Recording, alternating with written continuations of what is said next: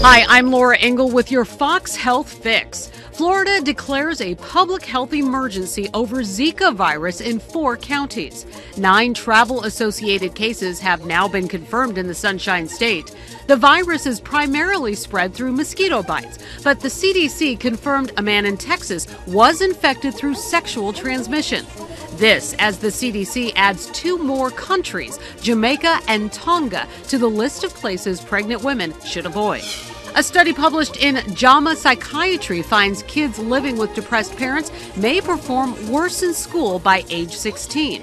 Researchers found children whose mothers or fathers had diagnosable depression had grades about 4% points lower than those with happy parents. New research shows years of smoking marijuana when you're a young adult may affect verbal memory skills by the time you hit middle age.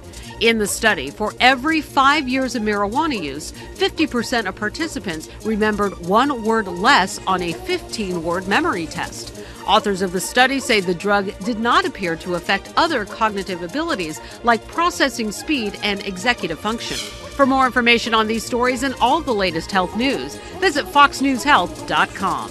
I'm Laura Engel, Fox News.